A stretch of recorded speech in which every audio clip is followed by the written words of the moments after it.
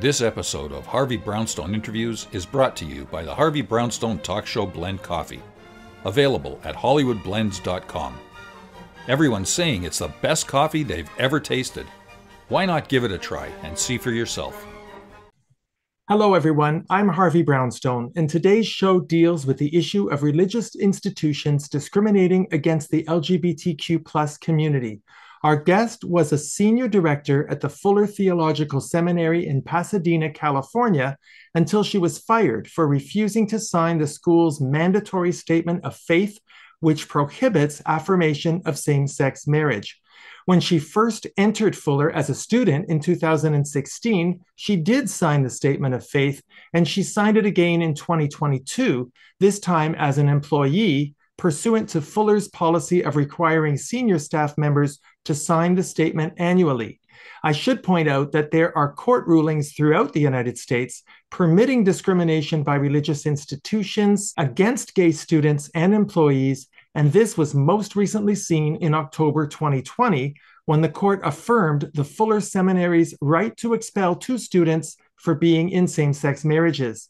Getting back to our guest, when she was required in 2023 to re-sign the statement, she realized that it would be wrong for her to do that given her imminent ordination into the United Church of Christ, which does accept marriage for same-sex couples.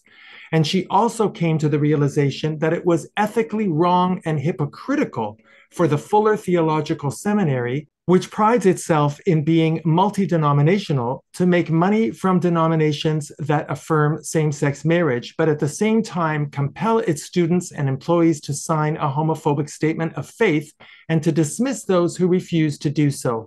As a result of our guest being fired and the groundswell of support she received, not only from students and faculty at Fuller, but from the community at large and the media, the Board of Trustees at the Fuller Theological Seminary created a task force to reconsider its policies relating to human sexuality. And the school has now proposed new sexuality standards for the students, but not for staff and faculty. So there is still much work to be done. I'm pleased to welcome Pastor Ruth Schmidt to our show. Pastor Ruth, thank you so much for being here. Oh, it's such a pleasure to be here. Thank you for having me. Let's start with the obvious question. You signed the statement of faith twice, once in 2016 when you first became a student, and then again as an employee in 2022. Let's start with 2016. Why did you sign at that time? Going into seminary, I had a lot of questions that I wanted answers to. And one of those was, what does the Bible have to say? What does the church have to say about gay marriage? And so I didn't know yet. I didn't have a conviction about that. I was raised very conservatively. I've been in ministry for 25 years. And the context I was coming from did not affirm gay relationships.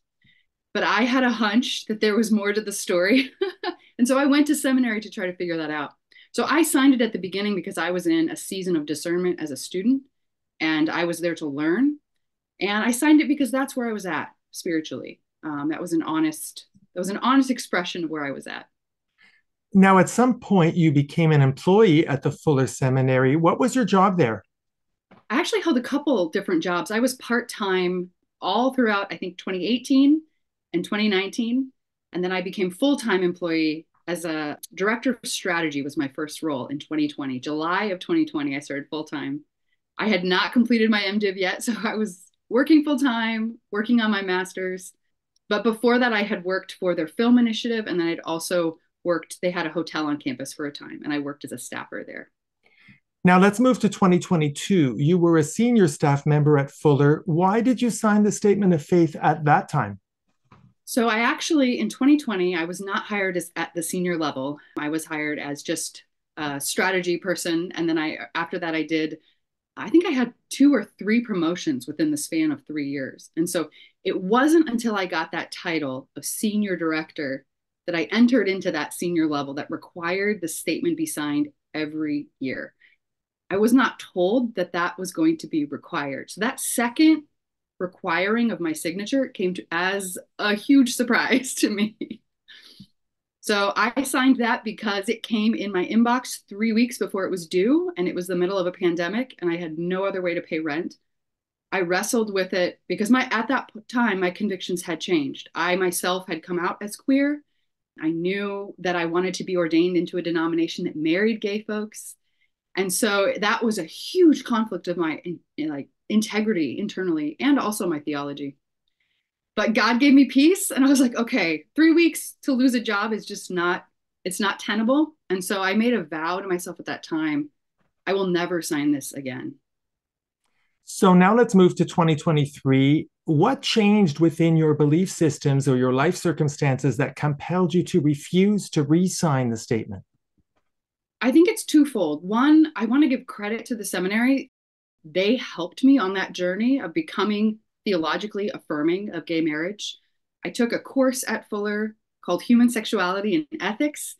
And in that class, we covered theologians who are affirming and supportive of gay relationships and gay marriage.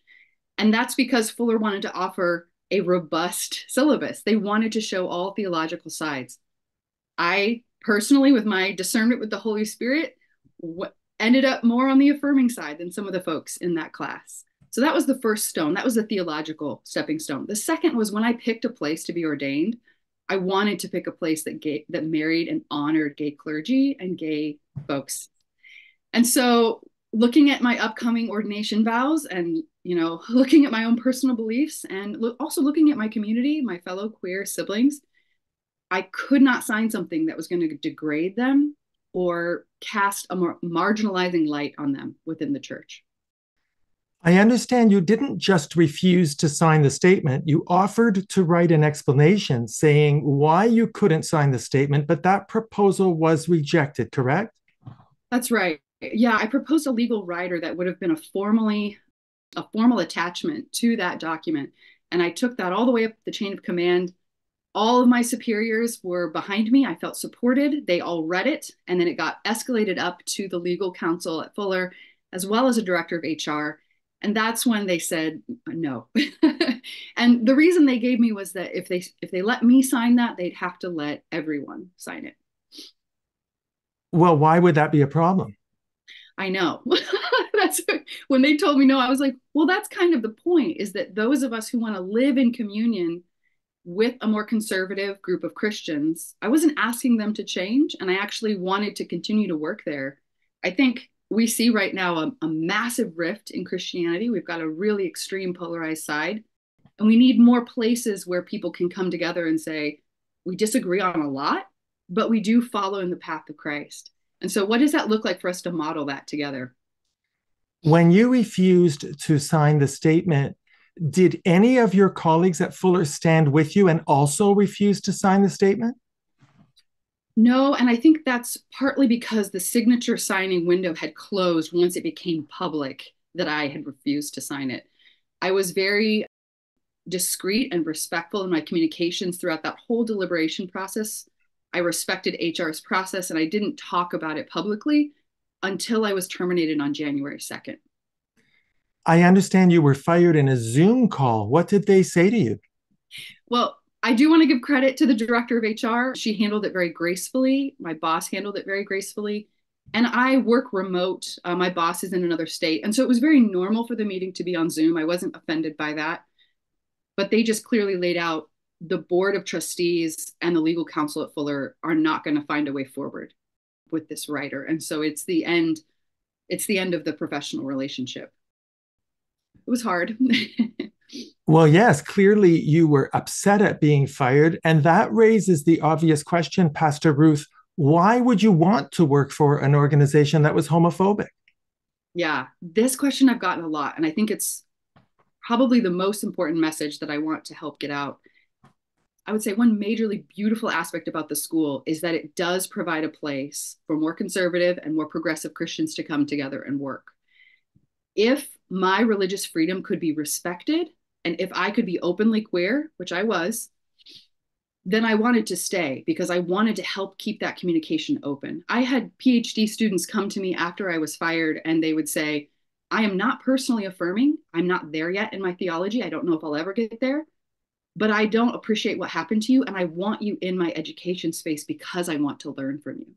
And so it's that openness and that charity of theology, of conversation, that I think is the backbone of a healthy religious space. So I was going to stand up for my queer siblings. I wasn't going to back down, but I also wanted to foster conversation.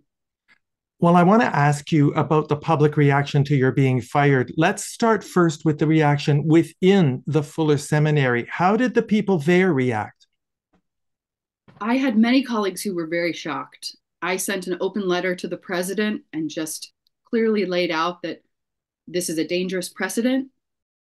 This is not a healthy step for the school in the long run, and there will be consequences to this because a majority of staff are either neutral or affirming of working with gay faculty, staff members, students.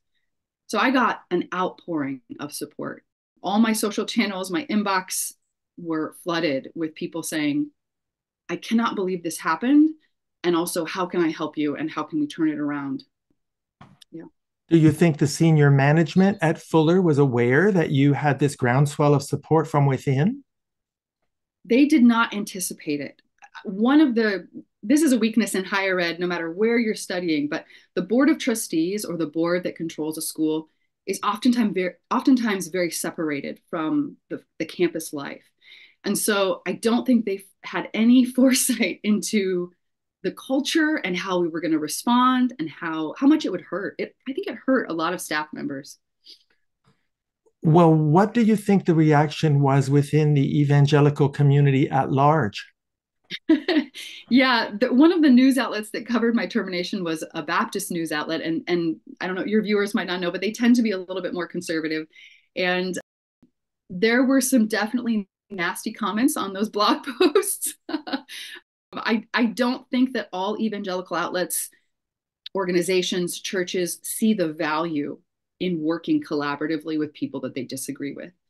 And I respect that. That is their religious freedom. I do think they're missing an opportunity to model what the kingdom of heaven looks like, which is we're all in this together. There's no separation in heaven.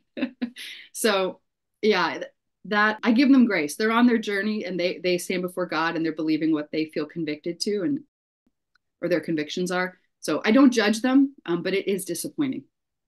Very. You've said publicly that it's morally and ethically wrong for Fuller to have a homophobic policy, but still be making money from denominations that affirm gay marriage. In what way is Fuller making money from those denominations? The PCUSA, which is a Presbyterian organization, and then also the ELCA, which is Lutheran, both of those have formal partnerships with Fuller Seminary and some of the school's initiatives towards education and continuing ed. And so for both of those denominations who put gay clergy in the pulpit and who marry gay folks in the churches, if you're going to work with them, you have got to honor the fact that you also have gay clergy in your staff. And you can't get money from these organizations if you're going to fire your queer staff for standing up for their rights. So I don't think that had ever been evaluated. I don't think that had ever even been realized or looked at as a problem. And so I also contacted the denominations and I said, this is happening. This is not ethical, let alone immoral, And I think they took it very, very seriously. And so I'm not privy to any of the conversations that might have happened with the administration and those denominations after I left. But I like to think that some very serious conversations happened at a high level. Well, as you know, Fuller launched a task force to re-examine their approach to human sexuality. I'm going to assume here that you were not invited to be part of that task force? That's correct. Yes. It was just for current student, staff, and faculty. And so, and that makes sense. I think, my role with the school shifted a little after I was terminated. And so that invitation was not extended to me, but I know the folks that are a part of it. And I trust that community. There's good people in that school. I understand that Fuller has recently decided to change its policy so that students in gay relationships will no longer be expelled. Is that right? Yeah, that's a big deal. And it's almost such a big deal. I haven't fully realized it because it's pretty new. It happened about a week ago. The board will vote on that in May to make it official. But the way that it was presented internally at the school, the language that was used makes me think it is a very serious step and that I highly doubt it'll be voted down in May. But they have not changed their standards for staff and faculty, correct? Yeah, That's right. And their reasoning for that makes sense to me, even though I don't agree with it. And I'm going to work to the capacity that I can to change it. I think what they're concerned about is the funders and the way the money is coming into the school. They're afraid of losing more conservative funders. And if the people who are representing the school are openly gay or are promoting gay theology, queer theology, I think they're concerned that they'll lose that money. And this is a reality that's facing every higher ed institution. It's money is the bottom line. But for a Christian school that claims that theology is what anchors us and not money, this is another discrepancy of ethics. And so I hope they continue to review it. Well, so do I, because you've expressed it perfectly. I mean, I think it's important to stress that there's a difference between Fuller actually changing its policies to support same-sex marriage versus simply changing its policies to not expel people who support gay marriage. In other words, becoming more tolerant of people who disagree with their sexuality policies. Do you have any confidence that eventually Fuller will change its policies to actually support same-sex marriage? That's such a good question. I actually haven't even dreamed that far. I think, in activism, there's, the concept of minimizing risk, minimizing damage. And so in my view of the work that's being done, we're still in the how do we minimize damage mode. I would love for Fuller to shift directions and for harm to no longer be on the table, and for it to be more about celebrating and really supporting the path that the students feel called to. This is a place where future pastors are being molded. And if a pastor says that God is leading them to believe something within a denomination that is well established, like the PCUSA, the Presbyterians, the school should get behind that student and celebrate that, and not, kind of stand on the sidelines and be like, we don't approve, but we're not going to expel you. Well, given everything you've been through, Pastor Ruth, what do you think of the Fuller Theological Seminary today? I mean, would you send students there? It would depend on the student. I think part of my training to become a pastor was going through chaplaincy at a hospital. And when you go through chaplaincy, you learn to listen to what the needs of that person, what they're expressing. And so if I was sitting down with a future student, I would listen to them and I'd see what is the next right step for them. If that student is queer, I would not suggest they go to Fuller. If that student is in the middle of a deconstruction process and is questioning everything about evangelical culture, Fuller might be a beautiful next step. It is a very comfortable and safe place to take a step outside of what you were raised in. That's what it was for me. So it would depend on the kid. Tell me about your own career plans. Where do you see yourself making the biggest contribution within the church community? I am currently the interim associate pastor of Claremont Presbyterian in California. I've been on staff full-time for 2 weeks now, so I am employed and I'm really happy. And I am excited about what they're doing there. They're multi-generational. It's really exciting. Long term, what I see, Christianity is in a 500-year shift. And we're at that 500-year mark. And we've seen in history, Christianity changes in massive ways every 500 years. Right now, churches are dying. 8 churches close permanently in the United States every single day. And so there's a massive, massive opportunity for those of us who are younger clergy, and by younger, I mean in our 40s, to be a part of that next iteration. What will it look like in this shift? So I'm energized. I'm excited. I think we need to be creative. I think a lot of the old structures are going to have to fall away. But the core message of peace, of justice, of compassion, that will guide us, and we're going to be all right. Do you have thoughts about how the church can remain relevant to most people's lives? I think it's going to take a lot of humility on the side of the church and a lot of listening on the side of the church. And by church, I mean big C church, all the denominations together. We have to recognize that people aren't showing up to church because they're not comfortable and they don't want to be there. And then we need to be brave and ask why. Are there structures in place that the time has come for those to end? And then we need to dream. What does an evening church look like? What does a once a month church look like? What does a garden church look like? There's all these different expressions of Christians gathering. And there are groups of people doing it. Every denomination has their little pocket of like the innovators, but we need to get everybody in that innovation mode. So Well, Pastor Ruth, I want to commend you for your courage and your integrity in standing for what you believe is right and supporting equality, even if it meant losing your job.